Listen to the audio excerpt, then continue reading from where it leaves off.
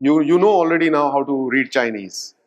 Okay. So beyond formidable obstacles, a brighter future shines. And it's so true with where we are.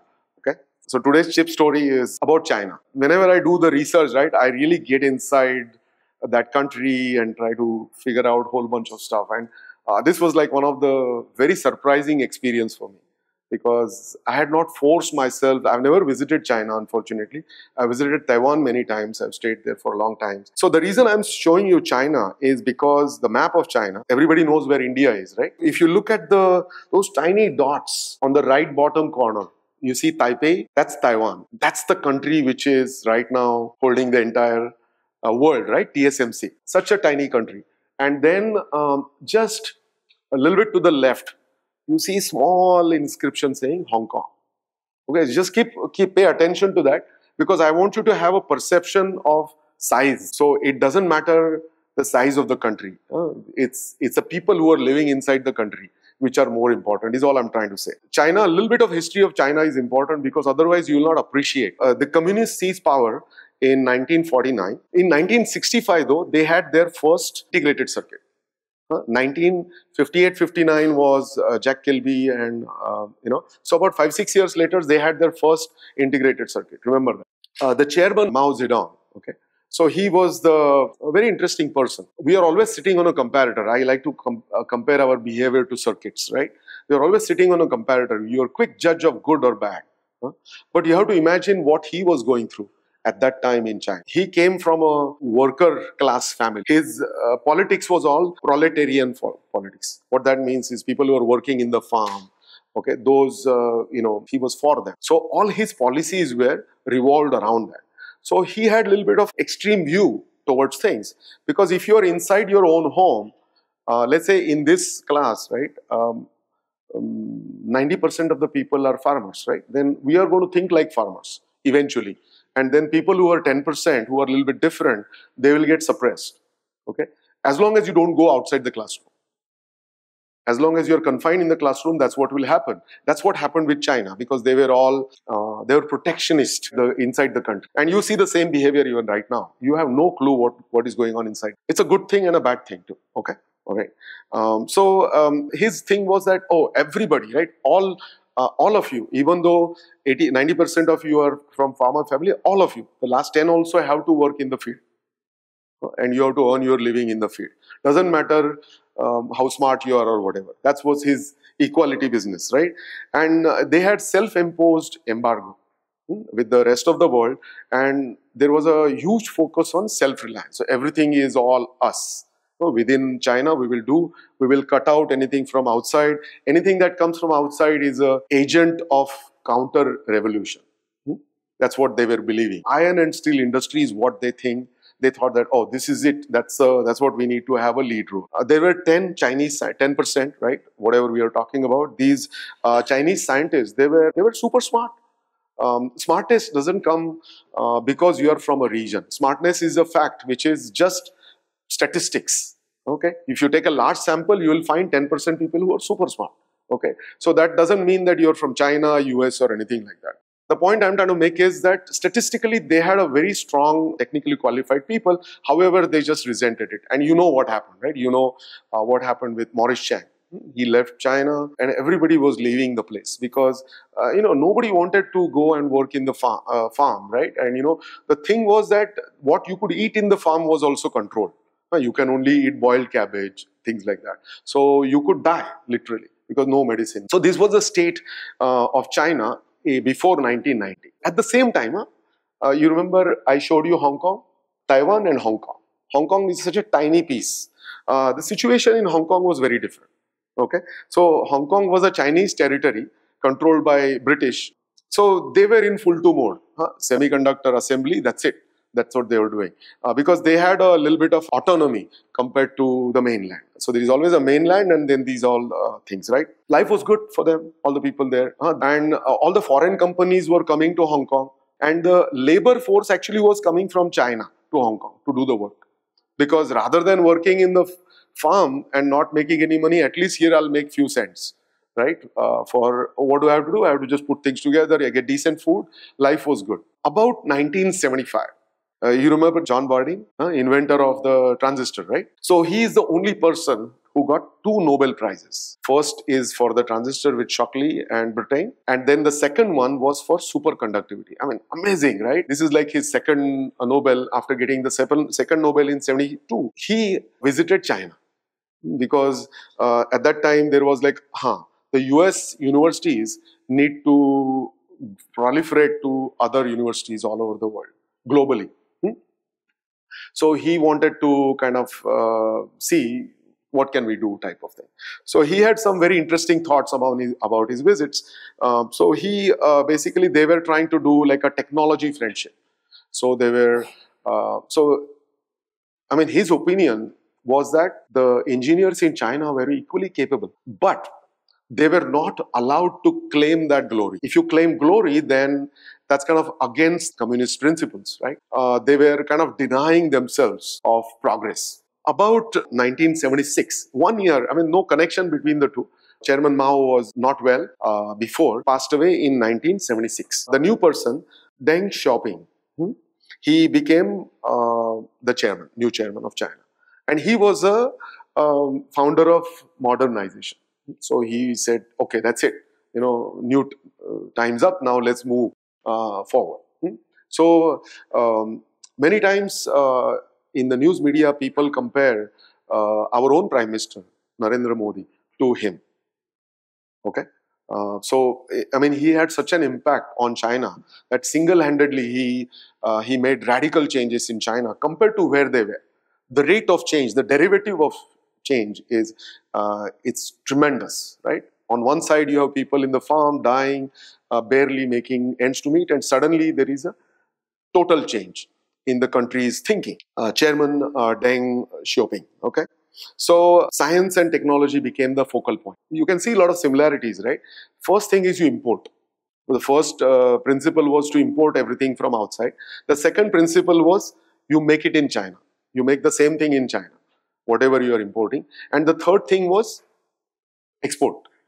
So you bring in, you learn how to make it in China, use our enormous labor force, and then you export out of China. Unfortunately, it's something like research, like pure research, cannot be controlled by government order.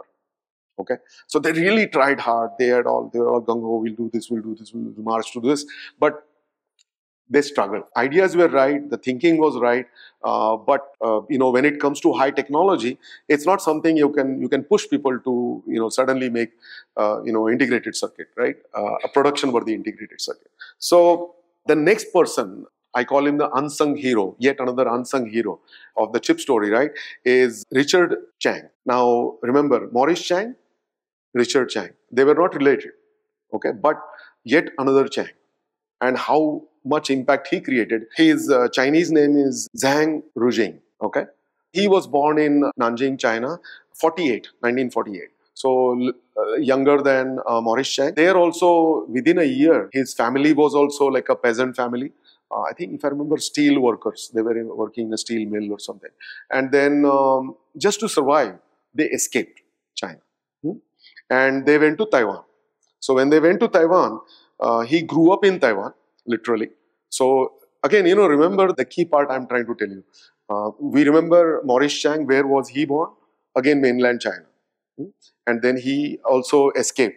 He went to Hong Kong, back and forth, and eventually ejected to United States. Where was the first place he went to? MIT. Remember MIT. Now in this case, the story was a little bit different. He went to Taiwan. He finished his mechanical engineering at NTU.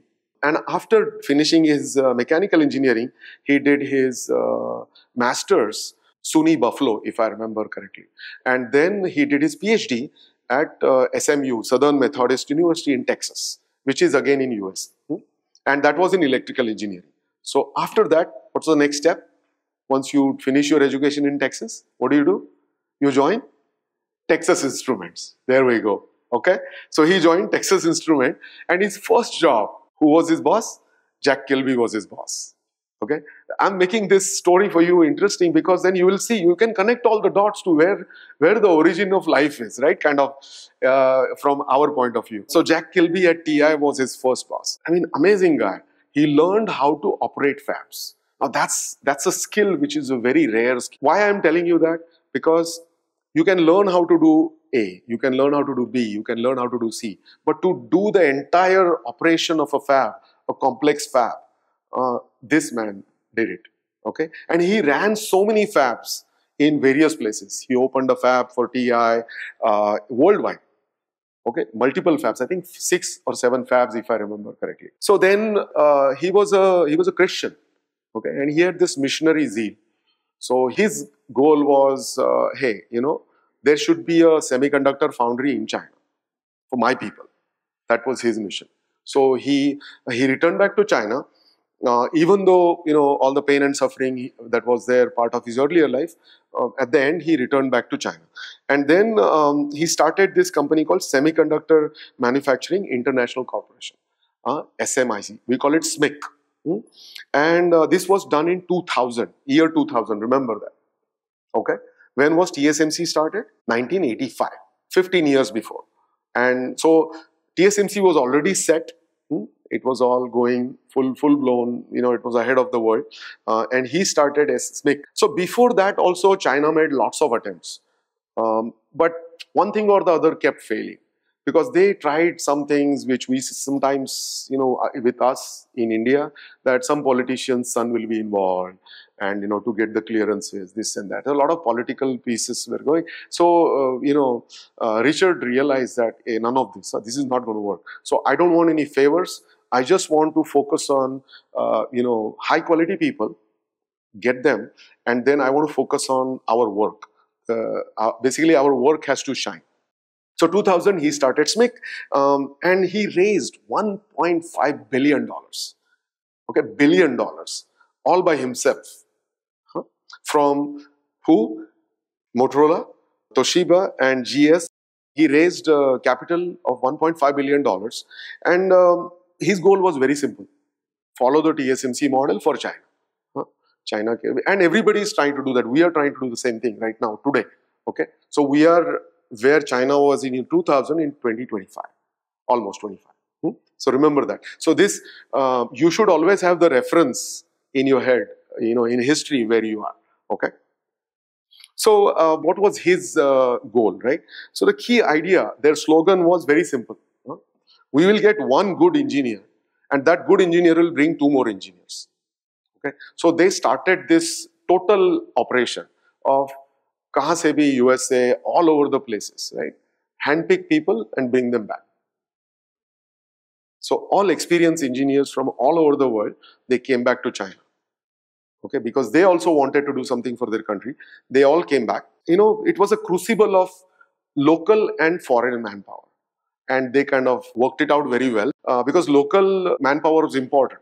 Because they had to learn, they had to get better and better and better, right? So earlier they were doing a lot of assembly type of work. Now suddenly this is a new ball game, right? Here you are running the fab. And Richard knew how to do the fab. He had everything in his head, how to do the fab. So he started the fab, SMIC, and then within short time, they were giving TSMC run for their money, literally. Okay? You know what I'm saying? I mean, TSMC at that point was like a gorilla, right? And here is an ant, which is competing with a gorilla. Remember that. So there was a government support. Government said, you got it. We won't touch you. And tax holiday, this, whatever you need, we will do it. But you just have to produce chips. It's not just producing chips, but his mission was, how do I get better? He wanted to run ahead of TSMC. That was the vision with which he was going. He didn't want to follow. 4 years they were listed in New York Stock Exchange, which is like unbelievable. Okay, get funding, become successful. It's very difficult to get on a stock exchange because you have to show money. You have to show that you're making profits, you're survivable, and you are sustainable, and nobody can swat you out. Nobody should be able to kill you. They were on New York Stock Exchange 2004. And of course, there was this was a competition to TSMC, Samsung, UMC, and Chartered Semiconductor also. So CS in the previous example was Chartered Semiconductor. Chartered Semiconductor was in Singapore. So all these other places had already started fabs, and they were with Ashirwad of US companies Now this guy didn't want to do that. This guy wanted to do it on his own. Okay, so he did it, and then who benefited in this whole process? US benefited. The cost of the fabrication went down because now suddenly there is SMIC, there is TSMC, and all of them were competing for business. Okay, they all wanted business from all over the world. So suddenly the cost per square foot went down. Just like in real estate, the chip real estate also, the cost per square foot went down. So fab cost dropped, and what happened then? Fabless flourished. So this was an exponentially increasing number of fabless companies. Now you suddenly had a choice. Oh, I can just send it to SMIC or TSMC or this place or that place. And whoever gives me the favorable terms, I will fabricate it over there. Okay, that's the story for you today. So this is the China story. Okay, so next week we'll have something more interesting. Thank you.